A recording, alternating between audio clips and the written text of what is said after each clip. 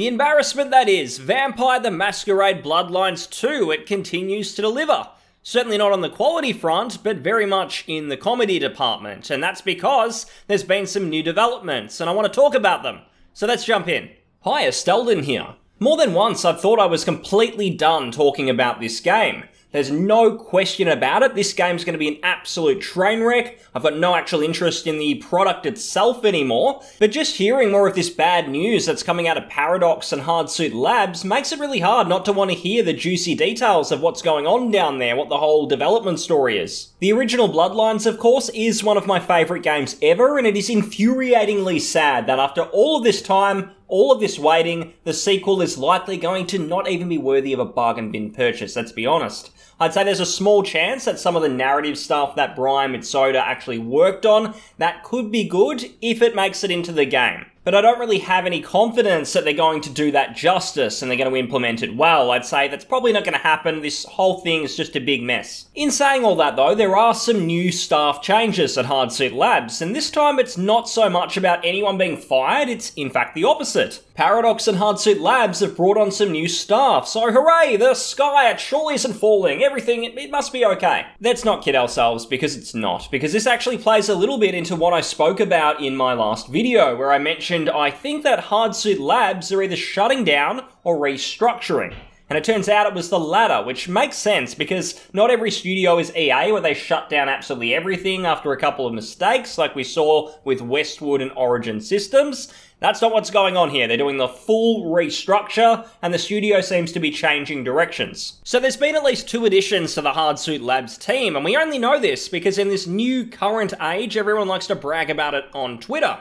And you can see here we've got Jordan, Michael Lemos, I think it is.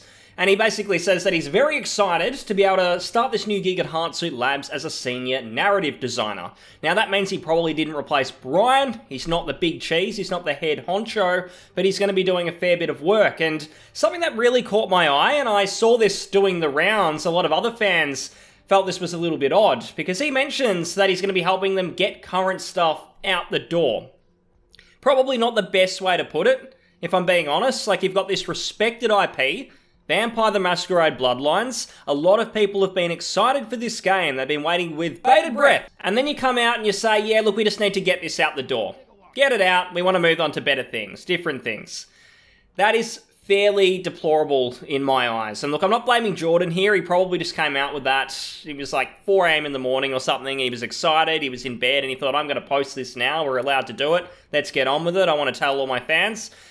But I just wonder if that is the mindset at Paradox. It's the mindset at Hardsuit Labs that they've got this burden that they want to get out there and then they can just move on. Because I've seen a lot, there's been like job listings, there's been a lot of talk that Hardsuit Labs are maybe making something in the horror space as their next game.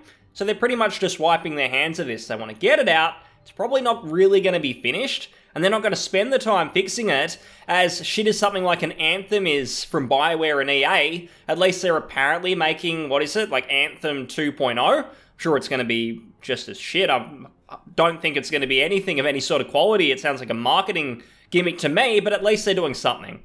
It sounds like with Bloodlines 2, get it out. That's all we're doing. Let's get it out there. Now, in terms of Brian and his replacement, because we're going to say that Jordan, he's replacing Cara, we've got Samantha, who is replacing Brian. She is the lead narrative designer at Hardsuit Labs, and at this point, she's going to be supporting the new team, doing whatever she can in tiny ways.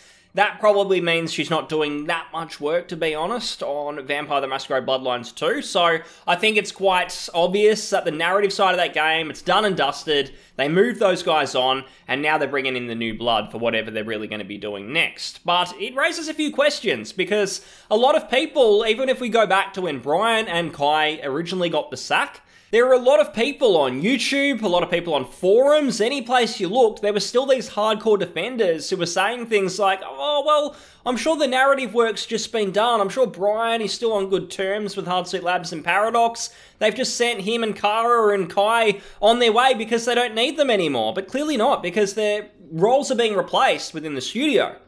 So they might not be doing all the work or starting again on Bloodlines 2. I'm sure that work's been done, but they're still going to be doing something. They're going to be helping out, as she says, in tiny ways where they can.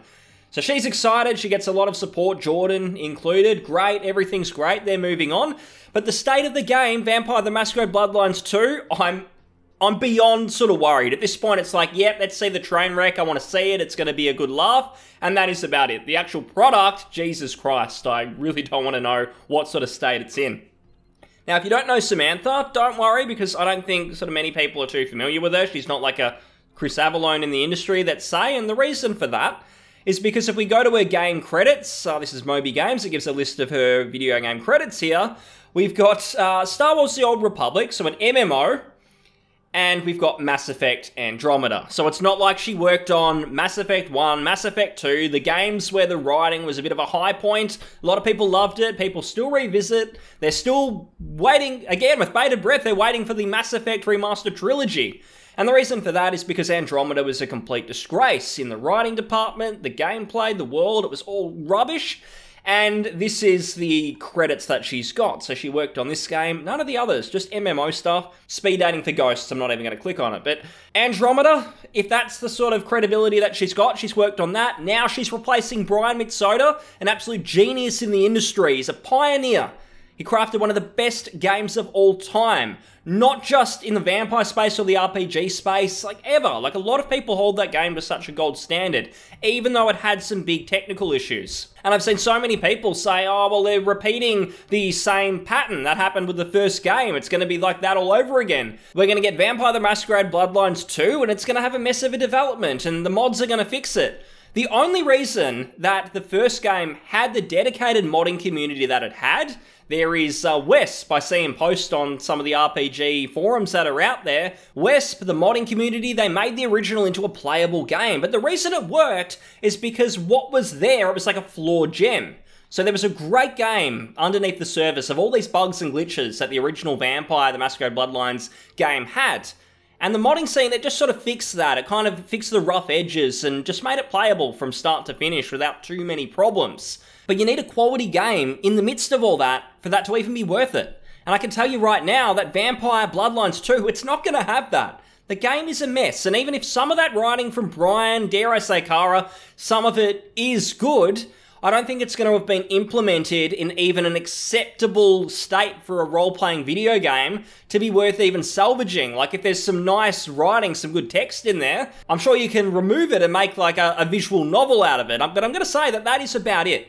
I can't imagine that the Hardsuit Labs developers have any clue with what they're doing when it comes to implementing like a good quality quest where you've got a ton of choices, you've got these great characters, there's a world to explore. None of that is going to be there. It's sad to say, and you can say I'm guessing, I haven't seen the game yet, but all of this news, we've had absolutely no good news since about 16 months ago. I think that's when we actually last got some gameplay footage and things were sounding okay. That's when we could be a little bit optimistic. That is gone.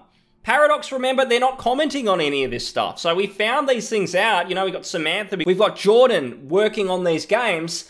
And the only reason we know it is because it's on Twitter. We've had to find out and do a bit of detective work to get to the bottom of all this. Same with Cara getting the flick as well, presumably.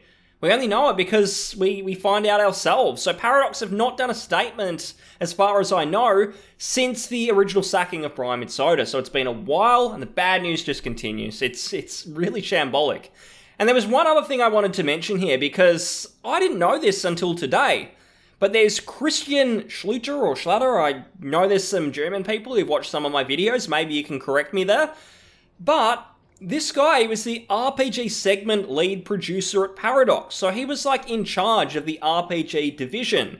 So that's probably not just Bloodlines 2. There's also Vampire the Masquerade Swan Song. So there's a few RPGs going around in this universe from Paradox.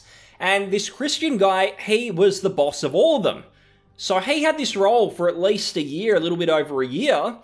And they got rid of him at the same time, pretty much. Right in between Brian, Kai, and then Cara leaving in September. So you've got Christian sort of just thrown in the mix of all this. He's out the door as well. So it's very, very clear that Paradox are not happy at all with how the RPG division is going. And from what we've heard about Hardsuit Labs moving on to something horror-based, I wouldn't be surprised if their next game's not an RPG at all. I think Paradox might have seen, don't think they know what they're doing. I don't think they're experienced enough in this area. We're not going to bother to hone in their skills and try and teach them. Dare I say, bring in someone like Chris Avallone again instead of getting rid of him and actually have him teach some of the staff, teach them some skills on how to craft an RPG. No, they're probably going to be moving on. And they've moved on all of these people, a lot of the people who were clearly involved with the start of Vampire Bloodlines 2, by the way. And where to me it gets really shambolic is still what they're doing with these pre-orders. So you've got the First Blood edition, you've got the Unsanctioned edition, you've got the Blood Moon edition. This is the one that really gets me, where they're advertising Story Pack 1 and 2 and an expansion. There is no way that they're going to be developing this properly after the game actually comes out, because we know it's rushed. We know that these new staff members are just, yep, let's get this out the door, we want to move on to other things. So where are these going to come from? All I can think is they're either going to use like a skeleton crew to make them, just so they can technically honor their obligations for the poor people who haven't got a refund on this yet. Then they can technically say, yep, we got those out, no need to, don't come to us with a lawsuit, we gave you this incredible expansion, come on. And that'll be about it. There's no way it can be any good, because they're going to probably use stuff that was already in the game to some extent, and they'll probably remove those things out of the game and then try and sell it to you separately. That's the only other sort of solution I see for them. But I really think that if you're someone who's been following this actively and you've still got this edition pre-ordered, come on, please consider making them sort of put their money where their mouth is and actually give you a reasonable product. I mean, it's the least that you should be getting. And I want to say as well that I think it's pretty scummy from Paradox, because there's a lot of people, they're very casual when it comes to following video game news. They might see the big announcements at like E3 or maybe Gamescom, one of the big events. They'll see it when they maybe just have a brief look around Facebook or whatever social media they use. They won't look at it again. There's a lot of people who would have seen Vampire's original announcement, Bloodlines 2's original announcement, and gone, great, when it comes out, I'll probably check it out. Oh, the original creators involved with that old one I played many years ago, that's really awesome, I'm going to check it out. And then Paradox have very quietly announced all of these departures, or in some cases like Cara, they didn't even do a proper announcement, we found out by other means. The casual fans, they're not going to know. So when this comes out, I'm sure they'll do a bit of marketing for it. A lot of people will essentially be tricked, and they'll buy the game and not know until they've parted with their money that this thing's a complete joke. And then they might find out later, oh, that Brian guy's not even there anymore, I didn't know that.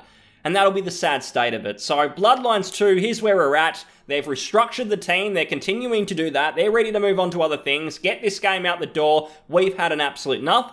And that'll be pretty much it. So whenever this comes out, hopefully we get a bit of comedy out of it. But in terms of quality, no. This thing's just looking pretty much like a scam at this point. So I hope you enjoyed the video, and if you did, please comment, like, and subscribe. I'll see you on the next one. Thanks very much, and bye-bye.